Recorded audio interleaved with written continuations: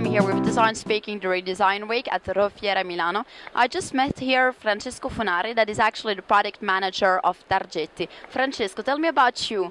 Who are you? What did you do? And how did you? How did you manage to be like product manager at what, 29 years old? I'm right? Yeah, you're right. Well, I studied industrial design first in Florence. And then I started with Targetti as a lighting consultant. So I started working with light and knowing lighting effects and how to play with light. And then I tried to move to the product to get to know light fixture better and play with light from another point of view, let's say. And nothing. Now suddenly I came up with the product management.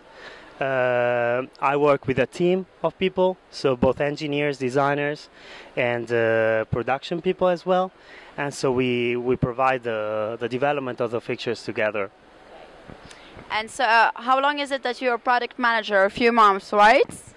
Yeah, it's around 1 year, more or less. Yeah. Well, actually, that's already a big time. So what, you became product manager at 28? I think you're one of the fewest here in Italy, right? Well, I don't know, but basically it's always a teamwork, you know. So, okay, it's a good thing to be product manager, but without the other people, you wouldn't be able to do it. You know, you always need the approach of many other people, cultures, and knowledges, I think. You're surely definitely the less eccentric person here in all Milan during Design Week. So tell me more about Targetti. What about the news? What about the new projects? I heard you did something in Frankfurt, if I'm not wrong. Yeah, you know, Frankfurt, the Lighting Building, is the most important international fair for lighting design. And so we presented actually one of the, I think, most innovative product in the outdoor field.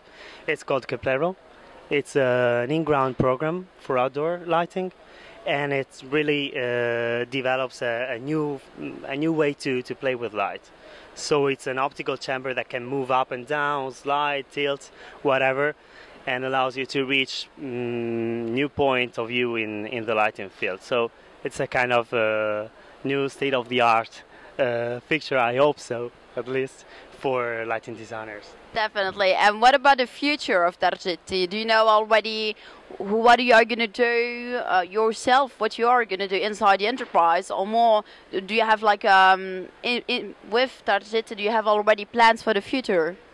Well, you know, we got 3 different collections. So it's indoor, outdoor, and etc. And they play on different fields. So it's indoor lighting, technical lighting, professional one, and also contract. And we need to be prepared for the future, of course, so we're already developing a product plan for the next years. So, yeah, I think we will concentrate a lot on the outdoor and on the indoor as well, both for retail things and office fixture as well.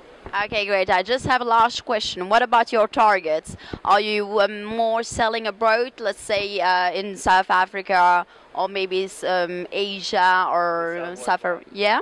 Yeah, we sell worldwide, but basically, you know, the Italian market right now is a little bit low, let's say.